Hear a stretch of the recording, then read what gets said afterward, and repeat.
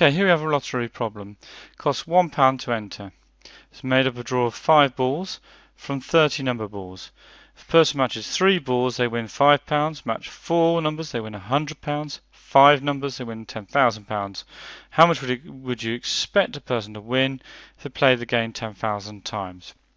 We're going to break this down into several parts and work out the probability of each section and then hopefully come up with an answer. So let's look at matching up 5 numbers. So if we had our 5 numbers, the first, the second, the third, the fourth and the fifth numbers. Now we have 30 ways of the first number can be picked from 30 numbers. Once that one's chosen, there are only 29 numbers to pick the second number and only 28 numbers to then pick the third number from, 27 numbers to pick the fourth number from, and then 26 numbers left to pick the fifth number from. So this gives us the total different number of arrangements it is possible to get with 30 numbered balls if you're going to just choose 5 of them. And that comes out at 17,100,720. But this is arrangements, and we're not interested in arrangements, we're interested in combinations. So if once a number's been picked, how many ways can it be arranged? So you think your the first digit, the first number is picked out, that could be picked from any one of the 5 digits or numbers you've picked out. And then once you pick the number, the second one can be chosen from 4, third one chosen from 3, fourth one chosen from 2, and the fifth one chosen from just one option. So therefore, and this equals 120.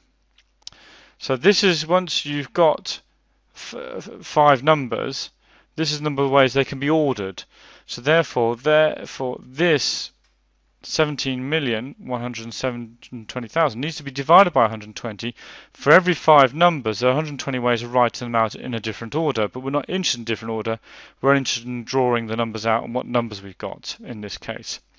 And so therefore, if we work that out, so we do 17,120,000 divided by 120, this will equal 142,000.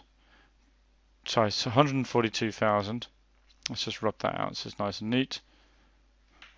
This will equal 142,506. So the probability of drawing 5 numbers will be, we're only going to have one way of getting our 5 numbers. 1 out of 142,506. Let's see how many ways we can choose the 4 numbers and get a winning set of 4 numbers from our 5 numbers. So let's just imagine we've got our 5 numbers again. So let's just use these dots to illustrate our winning numbers, and this dot to illustrate any number that comes up which is not one of our winning numbers. We can select our winning numbers from the 5 numbers that we've got. So the first number can be chosen from 5, then 4, then 3, then 2 numbers. Now the only thing is we haven't taken into account the order. So therefore, of these 4 numbers, the first number could be chosen in 4 ways, and the second number could be chosen in 3 ways, and the third number could be chosen in 2 ways, and the last number could be chosen in 1 way. So the total number of ways we can choose our numbers, so the order doesn't matter, is 5 times 4 times 3 times 2 over 4 times 3 times 2 times 1. And we can quickly see, sorry, let's just choose a different colour. Let's use this one, black. There we go. The 4 will cancel out with 4, 3 will cancel out with 3, the 2 will cancel out with 2, just to leave us equal to 5. But this red number here, this red number can be chosen from the 25 losing numbers. There's 30 numbers, 5 are our winning numbers, and there's 25 losing numbers. So we times by 25 because we'll get 5 options where our numbers come up, and then there are going to be 25 numbers which we don't want. Okay, that will come up but still give us a winning number, a winning answer with our 4 winning numbers, because this one must be one of the losing numbers to combine with the 4. So that will give us 125 ways of producing a winning number. Now, if we remember that this is taken out of all the possible number draws it could be, so it was 30 times 29 times 28 times 27 times 26, all over the ways that these 5 winning numbers could be ordered, so 5 times 4 times 3 times 2 times 1. And the answer to this was 142,506. So therefore the probability of us getting 4 winning numbers out of 5 will be 125 divided by 142,506. And that's our answer to 4 numbers. Let's go on to 3 numbers.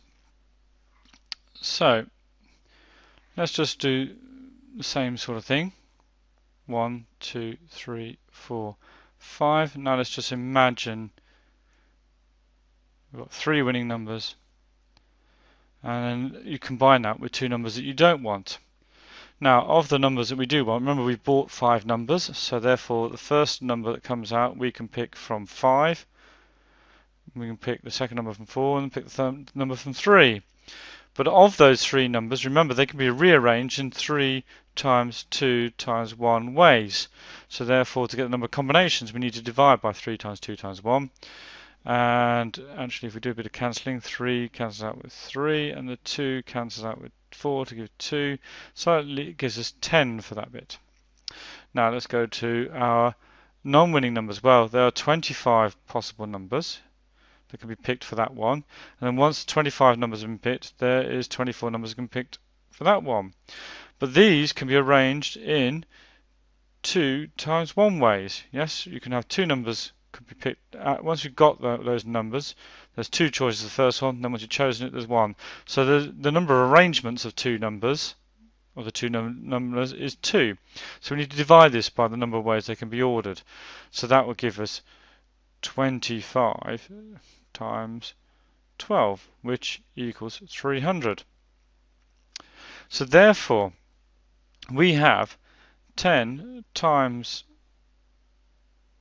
300 ways in which we can get 3 winning numbers out of the 5, which gives us 3,000 winning options. So that gives us a probability of 3,000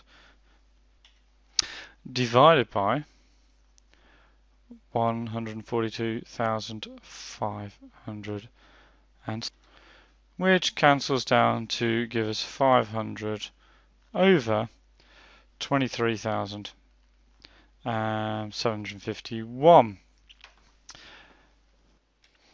Right, now let's see if we can solve the problem and work out what we expect to win. Now let's work out the problem and see what we can expect to win. So we found the probability before of matching 5 numbers as 142,506, and this, when we match this, we get a winning of £10,000. So if we just imagine we just played the game once, our expected winnings would be the probability times by the amount we win. And if we match 4 numbers, we worked out there was a probability of 125 over 142,506, and we were only going to win £100, so that will be our expectation for that.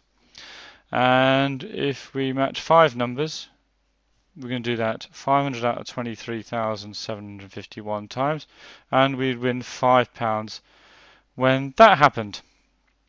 So if we work this out, this gives us an expectation per game of, with the 5 numbers, we'd only get 0.070172 and so on pounds.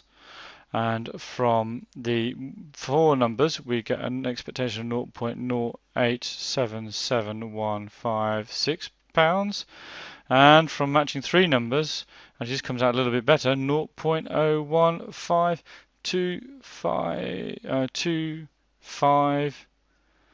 8, and so on pounds.